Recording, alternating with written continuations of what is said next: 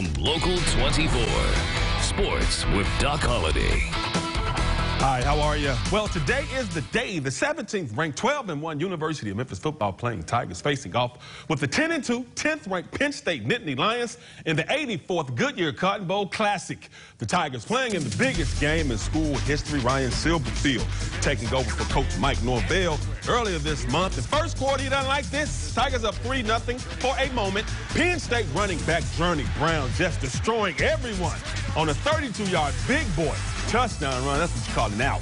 But the Tigers answer back. Next possession, senior Patrick Davis Jr. finds some space, show the balance jumps Royal. He does it from 3 yards out. Tigers take a 10-3 lead. Second quarter, though, that Penn State running game with Brown assault the Tigers again. This time he finds a huge hole and he is fast. He goes 56 yards for the touchdown. Brown, 16 carries, 202 yards, 2 touchdowns. Penn State up 35-23 at the half. Third quarter, Tigers fighting back. Riley Patterson looking for one of his Cotton Bowl record 6 field goals. He makes this one from 41 yards out. Tigers down 38-36. Late third quarter, Tigers still down 2.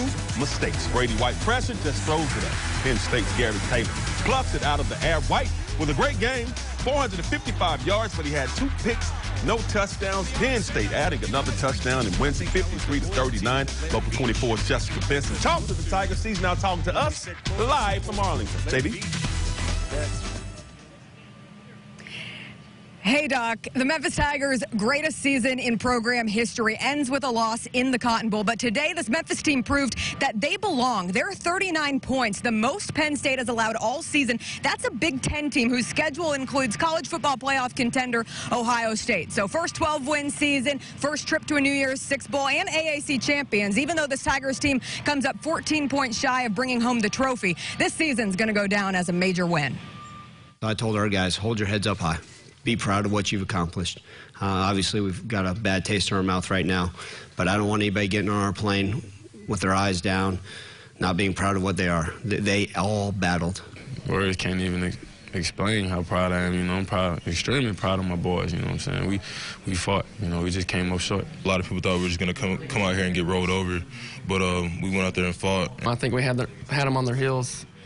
I mean, we were talking about how we thought they were scared. Just to put your all in something all year long, and you know, to come up short, it's always gonna be emotional. I try not to show it, but I couldn't help it. But you know, then I started thinking, you know, we're in the Cotton Bowl, New Year's Six, first time to ever do it, first time champions, AAC for Memphis, and we're blessed. Obviously, I'm pissed off that we didn't finish it with a W, but there's a lot of history that has been made, a lot of records broken, a lot of positives to take away, and the only thing you can take away from this is to have more fire.